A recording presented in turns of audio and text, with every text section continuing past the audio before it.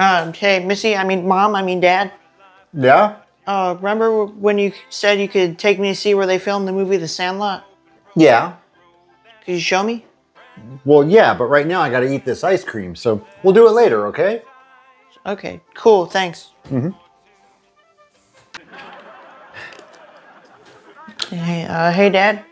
Yeah. You think now we could go see the locations? Well, right now I gotta finish this brownie, but we'll do it soon, okay? I promise. Okay. All right.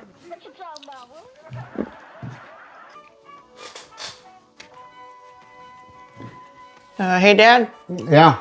You think maybe you could take me to the Sandlot locations now? Yeah, but right now I gotta finish this. Let's take it to the darn locations already. Okay, let's go. Let's go.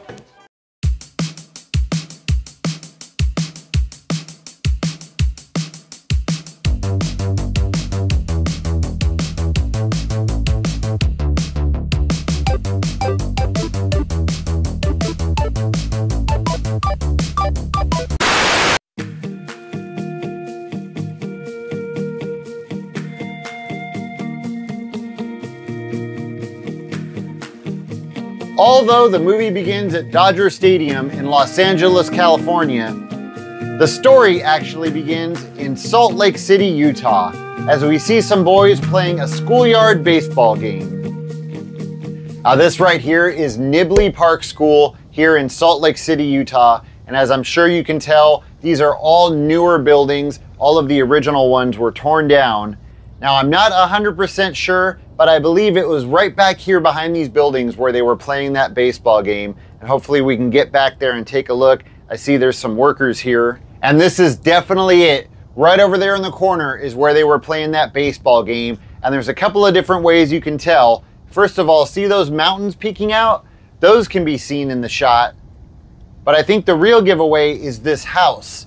Notice that dormer window and the chimney, that can be seen in the movie. It's actually a little bit more visible in real life, but you can definitely make it out in the movie as well. And that would mean just to the right of that house, that's where home plate and the backstop would have been. Now there's also some shots with the camera looking the other way where you can see some of the school buildings behind them. But like I said, all of those buildings were either torn down or heavily remodeled, so none of that looks the same at all. But man, it is so cool to just be walking around on this field where that baseball game was played. So happy I found this.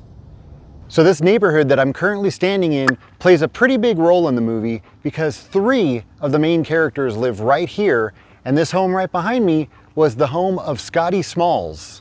After the game, we see the kids walking down the street and then splitting up and going to their different houses. They were walking down this street coming right towards where I'm standing. Meanwhile, Scotty's in the driveway unloading boxes from the U-Haul trailer because he's the new kid in the neighborhood. That U-Haul trailer would have been parked right here at the end of this driveway.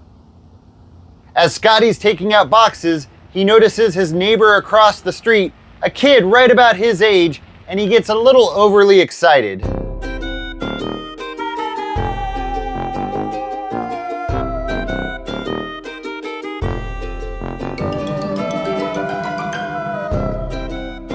Of course, the kid across the street gets a little weirded out and then heads inside of his house. At this right here, this was the home of Benny the Jet Rodriguez. Now the color's changed, the roof has changed, a few things have changed here, but the general shape of the house and the layout is still exactly the same. You can definitely recognize it as Benny's house. The next day, we see Scotty come running out the front door and then down the driveway. Now, a lot has changed here on Scotty's house, but you can still match up those windows near the front porch. And we then see Scotty go running down the sidewalk, and this right here is the sidewalk that he was running down, right past this fire hydrant. We then see Scotty run past the front of Vincent Drugs, and we'll get to that in a little bit. He then sneaks over to watch the other boys play a game of baseball at the Sandlot. And that's how he ends up becoming friends with them. He just pretends like he belongs there. Unfortunately, he has no idea how to play baseball though, and the other kids just laugh at him. The next day, Scotty's sitting on his porch, feeling pretty down, but luckily Benny's a really good kid, and he comes over to invite Scotty to come play baseball with him again, even though he knows Scotty has no idea what's going on. This building right behind me is featured quite a few times in the movie. This is Vincent Drug, and this is where the kids hang out in back, and they come here to get their baseballs, and this is where Squints sees Wendy Peppercorn walking down the sidewalk right here. Now, if you remember just a bit earlier in the movie, we see Scotty run right past the front of Vincent Drug, and you'll notice that that large Vincent Drug sign is now gone, and the building sits abandoned and deteriorating. And it was in the back parking lot of Vincent Drug where the boys hang out talking about baseball. It's kind of hard to match things up now because there's all these cars parked here, but you can see those stones that are just to the right side of the rear entrance, and then you can also see that little box that's just to the right side of those stones. One thing that's changed back here is there's no longer that Coca-Cola ad. It's now been replaced with this mural of Squints. Now, of course, I kind of wish that old school Coca-Cola ad was still here, but I guess if it had to be replaced with something, a mural paying tribute to the movie is a pretty good one. And it was right near the rear entrance to the store where Ham is standing and doing his impression of Babe Ruth. So basically right where this white car is parked, that's where Ham would have been standing. And then Benny and Scotty come walking around the corner, and Scotty says this about Babe Ruth. Who's that? Of course, the boys start to freak out, and you can see this building behind them. Now, this building has changed quite a bit, but that is the same building. It's just been remodeled. And it's also right in front of this building where we get that famous scene where they're saying all of Babe Ruth's nicknames.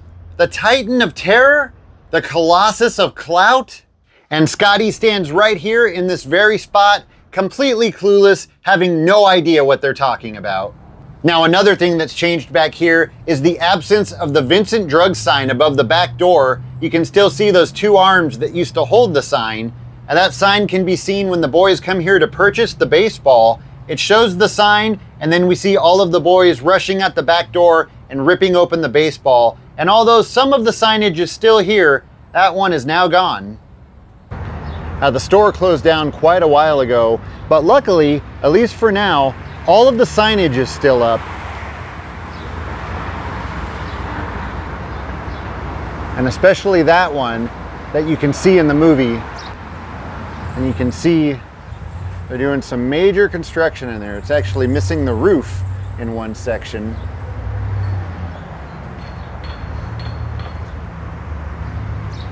But as for right now, it's still Vincent Drug. Oh man.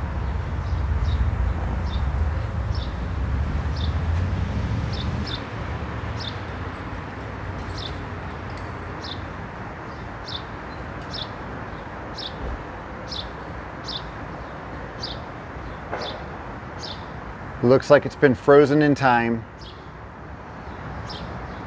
And I'm sure that any day this will all be gone.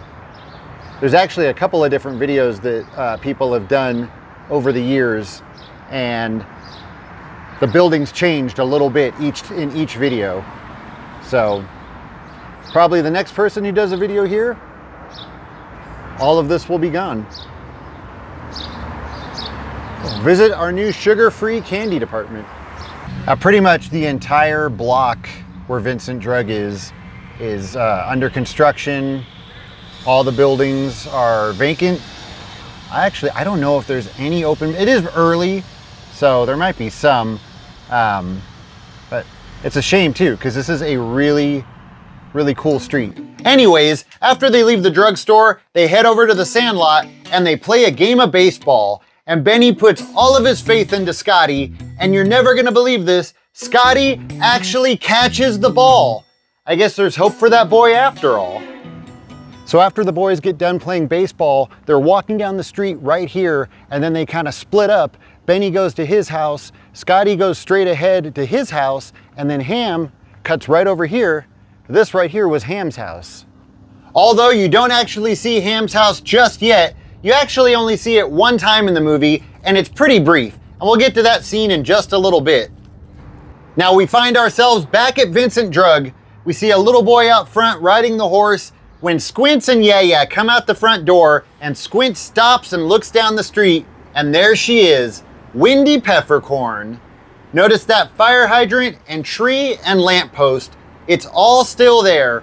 Right here is where Wendy would have been walking down the street coming straight towards where I'm standing. As she was pretty far down there, they're using a zoom lens to make her look a bit closer than she actually is. As Squint stands right in front of the pharmacy, trying not to lose his mind as Wendy gets closer and closer to him. Now the boys usually play baseball every single day, but on this day it was just too hot and they all voted to go to the pool. And there it is. As you can see, some things have changed, but the building itself is still exactly the same. It even has the same design painted on it. It's actually pretty incredible how much things haven't changed at this pool. So it was a pretty hot day and the pool was really crowded, and I didn't want to get too close and weird everyone out that was trying to enjoy the pool. But if you look right there where those two double doors are, that's basically where Ham is walking when he stops and does his muscle pose for the girls that are watching him. And that's just before he does a cannonball into the pool, soaking all of the girls that are sunbathing.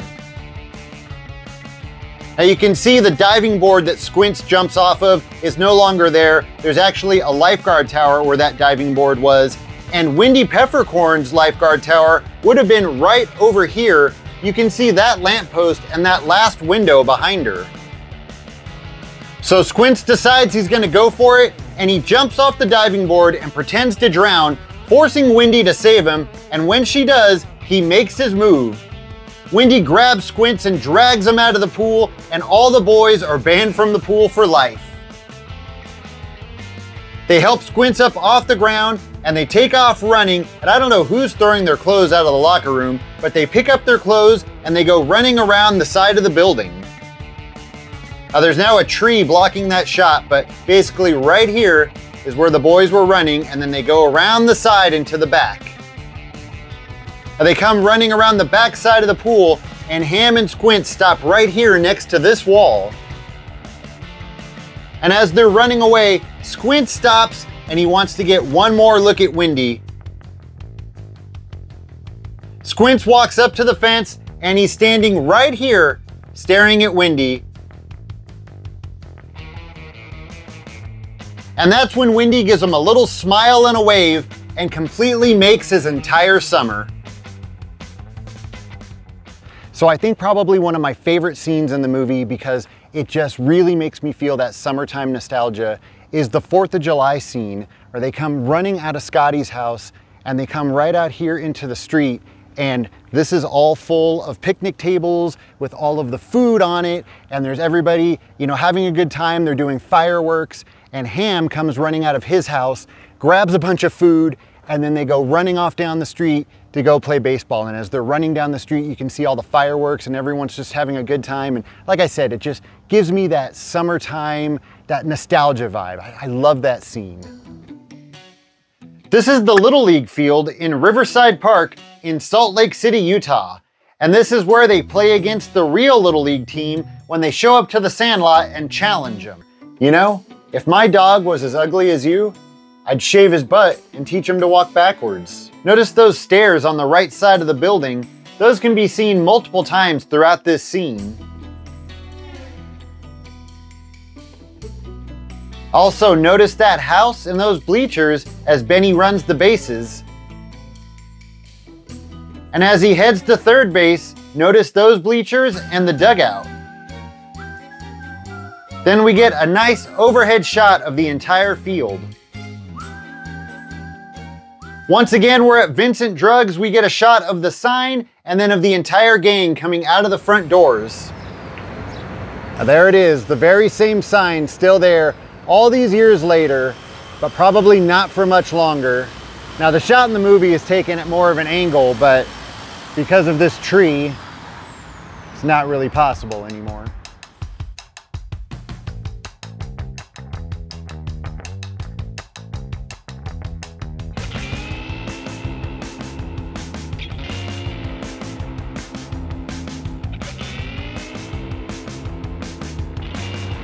They go running around the corner right here, and then the camera kind of zooms in on that billboard right here with the dog. It would have been right there.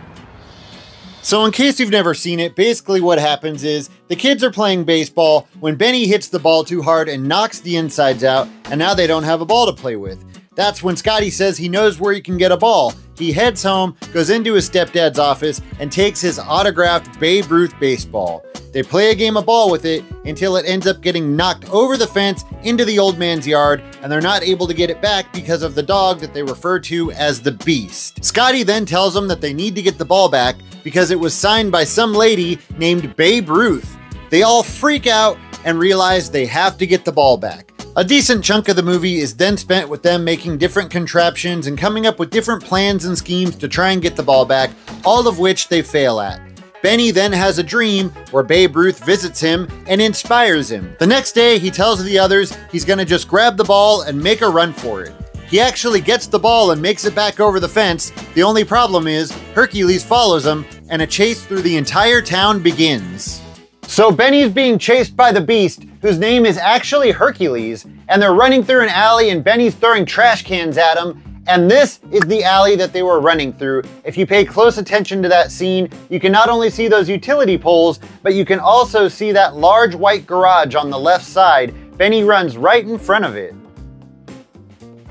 And not only can you see this garage, but you can also see this one on the right side, but you gotta like pause it to see that one. It's really quick.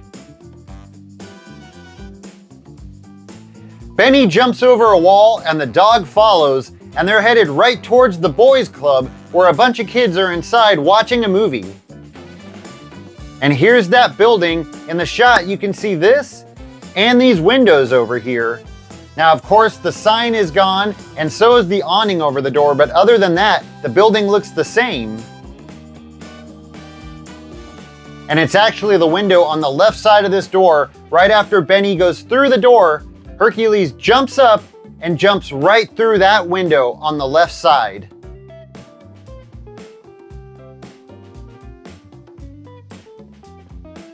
The rest of the gang runs by the alley and sees the mess, and they know that Hercules and Benny have been through there. Benny then runs right through the middle of the Founders Day picnic, and Hercules follows him as they run across all the picnic tables. That was filmed right here in Liberty Park. Now I think this might also be the location that they used for the carnival scene earlier in the movie, but I can't say 100%. Hercules then chases Benny through the neighborhood pool, and the rest of the gang comes running around the front and sees Benny running right towards them, and they stop dead in their tracks right here in this very spot. Benny runs by and tells them to head for the Sandlot as Hercules is right behind him running down the sidewalk. As Hercules passes by, the boys turn around, head down the stairs, and head for the Sandlot. So they make it back to the Sandlot, but when Benny and Hercules hop the fence falls over and on top of Hercules. They're able to lift the fence off of the dog and free him, and Hercules is now their friend. They know that they have to tell the old man what happened, so they knock on the door, and it turns out that the old man that lives there is none other than Darth Vader, James Earl Jones himself. And it also turns out that not only is he a huge baseball fan, he also played baseball with Babe Ruth, and he ends up giving them a baseball signed by the entire 1927 Yankees, and in turn, the boys agree to come by once a week and talk about baseball with him. And here it is, the moment that you've all been waiting for, one of the biggest stars of the movie. Ladies and gentlemen, this is the Sandlot. And this is about as close as we can get to it. The person that owns this field doesn't really like people coming to see it. So you actually have to come around to the back side, and there's this little spot where you can look in between the houses. But it was right here in front of me. This would have been where home plate was, and the backstop would have been right there in front of us. Now I know that in the past, the people that live in this house have been pretty inviting, and they've let people come up onto their property to get a closer look, but I wouldn't want to do that without them inviting me. So hopefully they'll see me out here and maybe they'll come out and invite me up. Now this house on the left, this can be seen in the movie, but from the other direction, along with this house over here. This house has a really unique roof line. You can see it a few times in the movie. Hopefully I'll be able to show you that. You can see right down here by the gate, there's two rocks. One of them is painted like a baseball, and the other one has the Great Hambino on it. So it's obvious that the people who live here are supporters of the movie. Unfortunately, they're not the ones who own the Sandlot. Now, it's kind of hard to see, but if you look right there, there's two wooden posts sticking up out of the ground, and some believe that those wooden posts are part of the Sandlot set. Couldn't say for sure, but it's definitely possible. All right, so we're gonna have to look at the Sandlot from up above, and this is it. Right over there, that's where we were standing. That's where home plate was, and that's the house that we were standing next to. And take a look at that roof line. Like I said, you can see that multiple times in the movie.